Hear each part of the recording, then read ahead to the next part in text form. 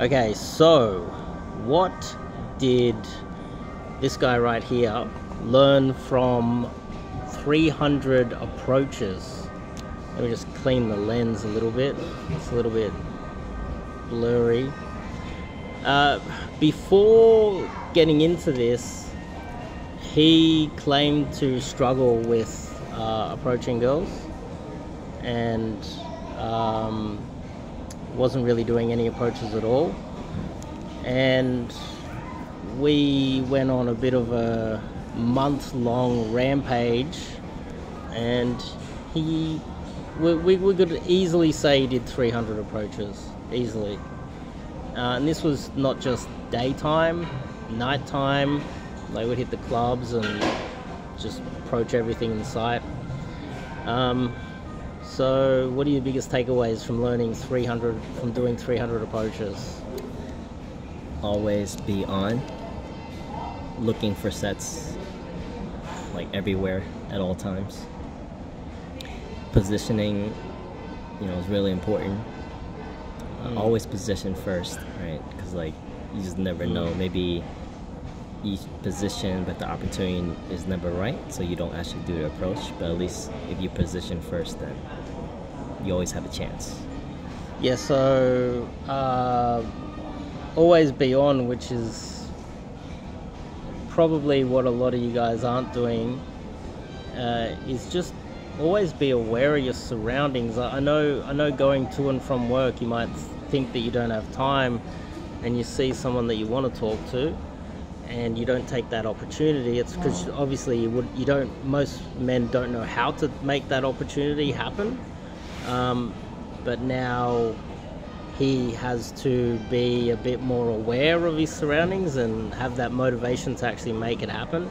And the positioning part is just putting yourself in the right location. Position yourself you can position yourself with plausible deniability why you're there. Like, you've got a reason to be somewhere at all times. And then if the opportunity arises, if you have an opener, if there's something in the environment, take that opportunity. But you position yourself, and sometimes the opportunity doesn't arise. But if you're not aware, you don't even see the opportunity.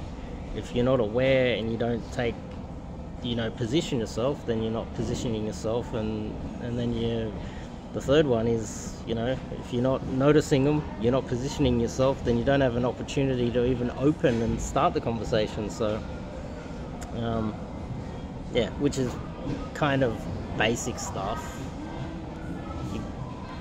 Anything like, what else did you pick up?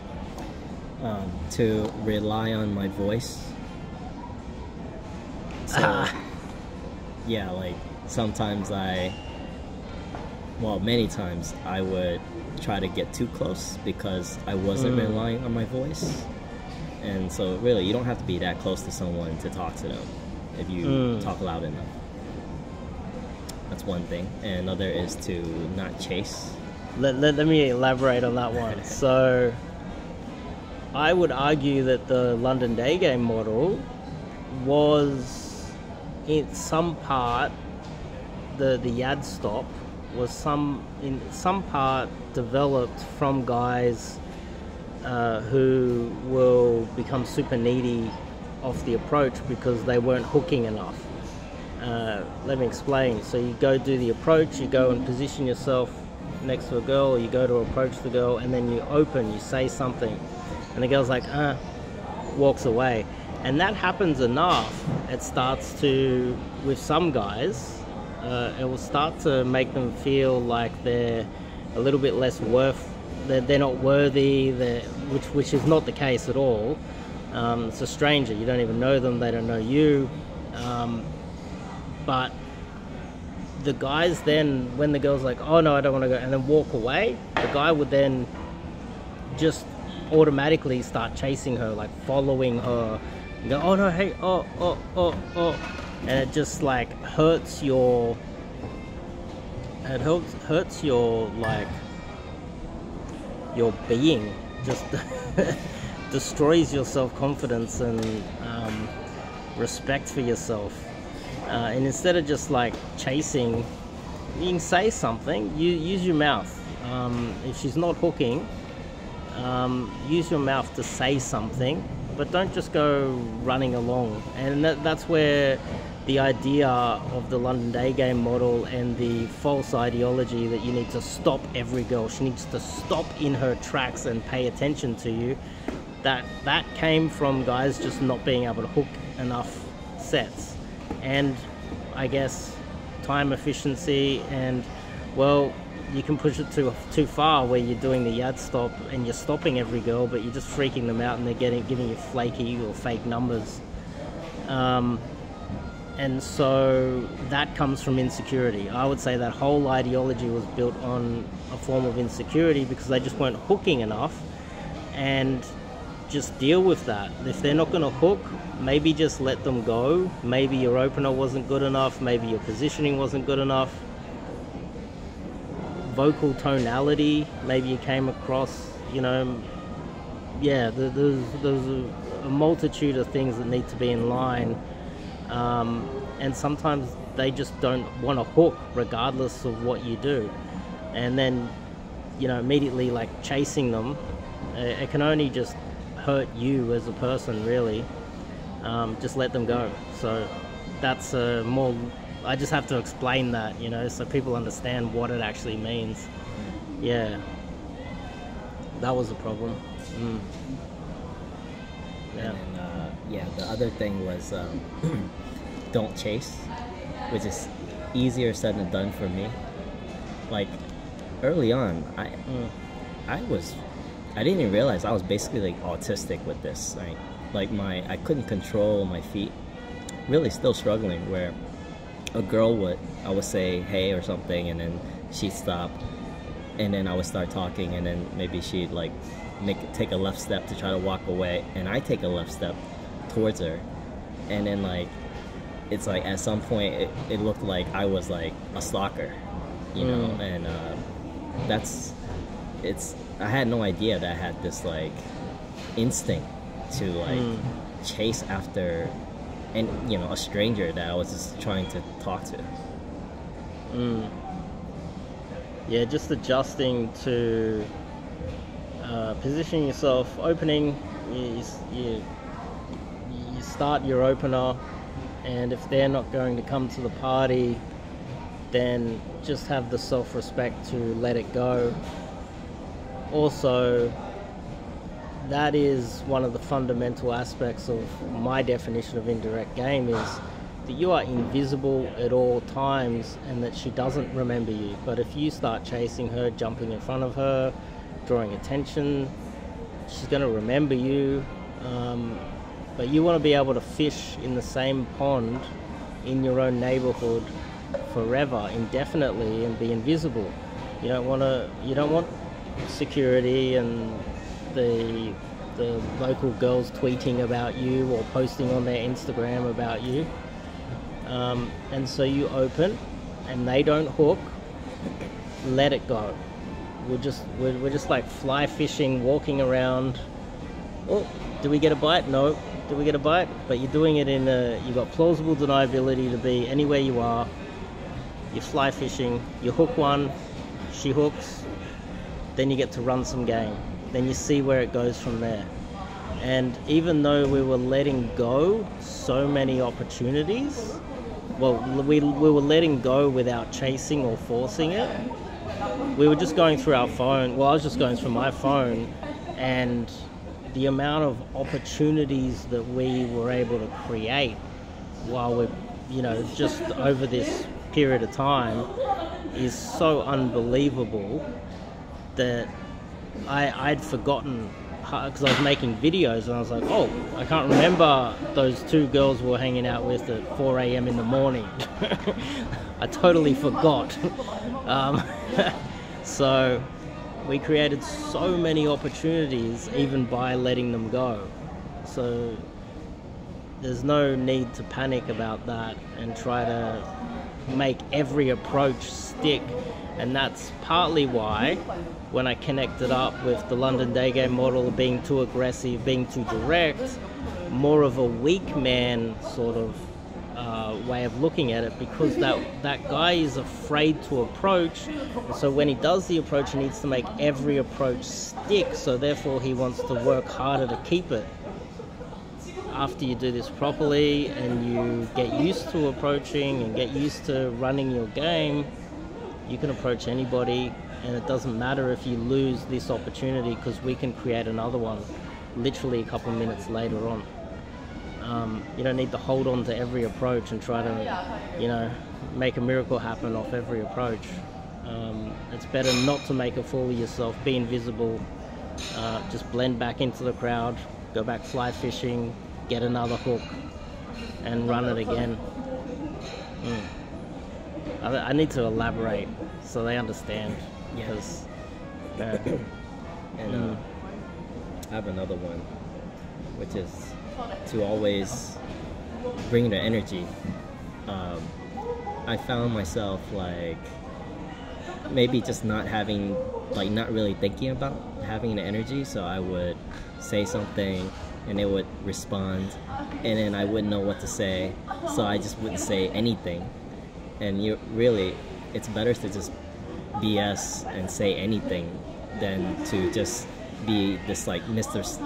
all silent, because you just end up come off looking creepy. Especially a night game. Just, it's all emotions. That's another thing. Guys like, what's my opener? How about hello? It's what you say after the opener that matters, but it's women are far more emotional than logical, and it's better to bring a whole bunch of a story that goes nowhere that you just made up and some good emotions than some logical thing about your work or some politics or something boring and logical. You're better off just like dribbling a whole bunch of emotional crap. It will still be more effective than being serious, and being serious and logical sometimes will backfire majorly, and you do come across like a super creep and weirdo if you're real serious and boring, and especially a night game. But the day game's a little bit more finesse. There's a little bit more to it. Right. I definitely had the most success when I was just completely relaxed and like, joking around, teasing them.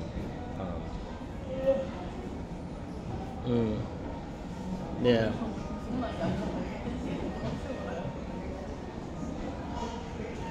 Yeah, so be more emotional, a bit more like bring the emotions, bring the illogical, irrational version of yourself. And I would say even be polarizing as well, depending on the girl. Say some things that are a little bit outrageous that you would think would get yourself in trouble, and very rarely will get you in trouble.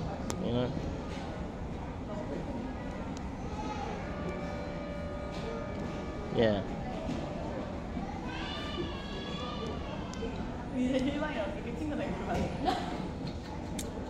And then logistics, always important, as you like to mention. Logistics, yes. Yes, dude popped up in my feed, and he's like, some dude on YouTube giving dating advice. He said, oh, this is approaching girls and then you get logistics. I'm like, what the fuck? This guy's been watching my videos and stole the idea, but he obviously misrepresented it. You need the logistics so that you can text them and line up a date. That's the most simplistic way of putting it. You need to know where she's at and figure out what her schedule is of the week so that you can text them and line up a date.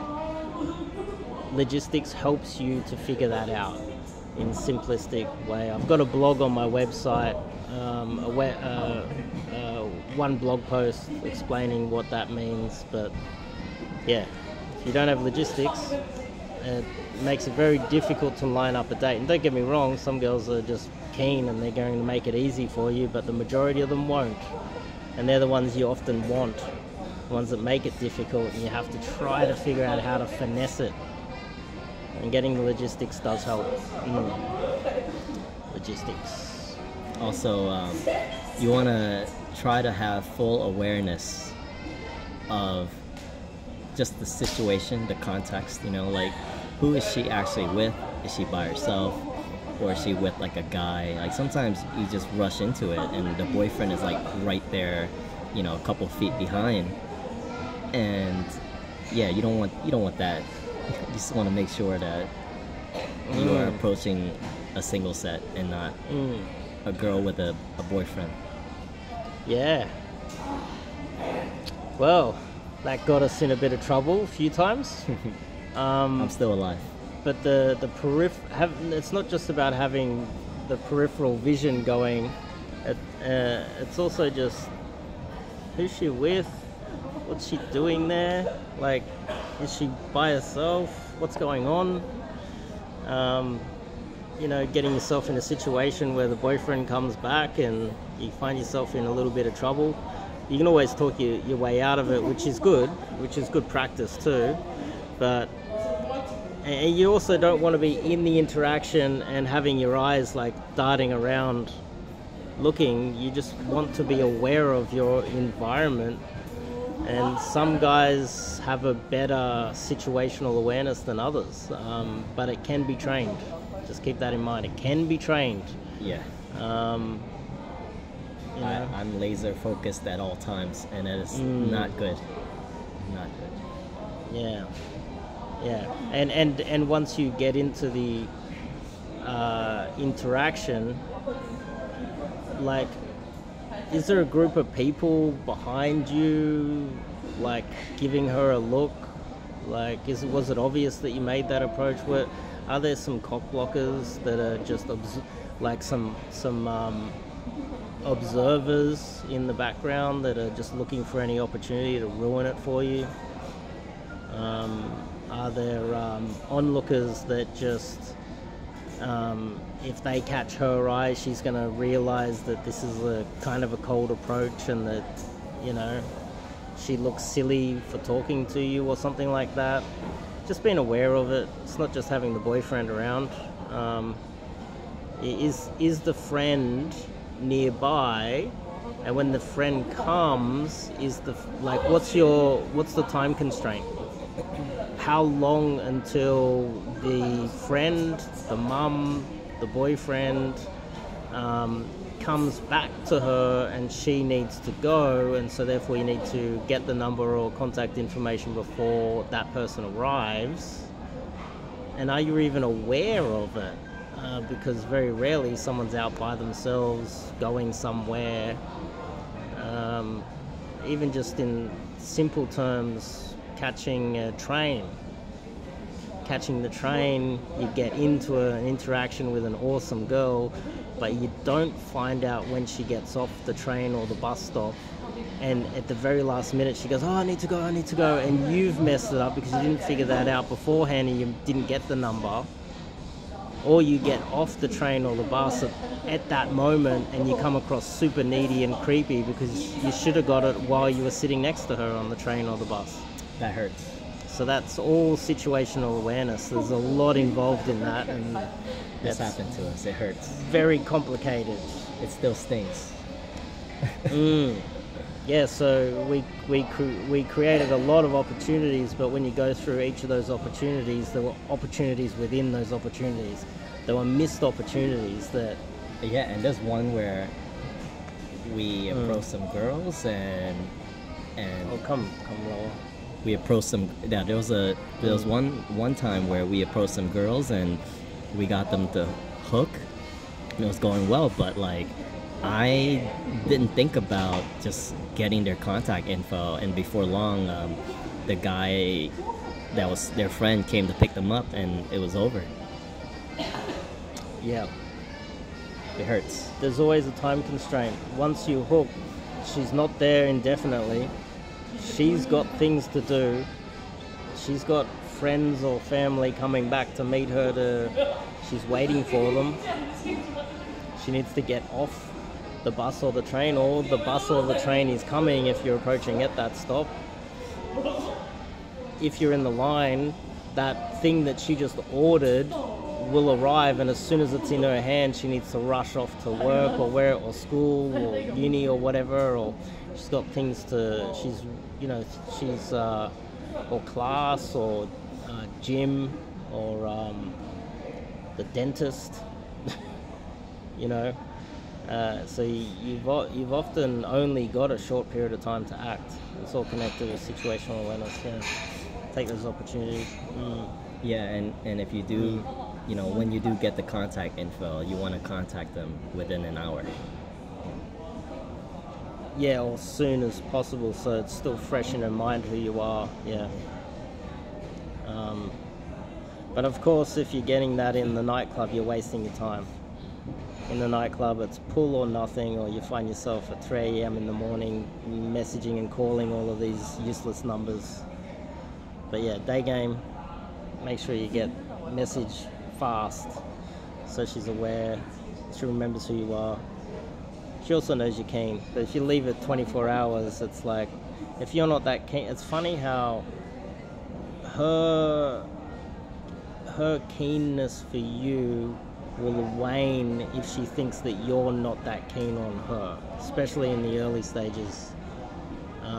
She needs to at least feel like you're super keen on her.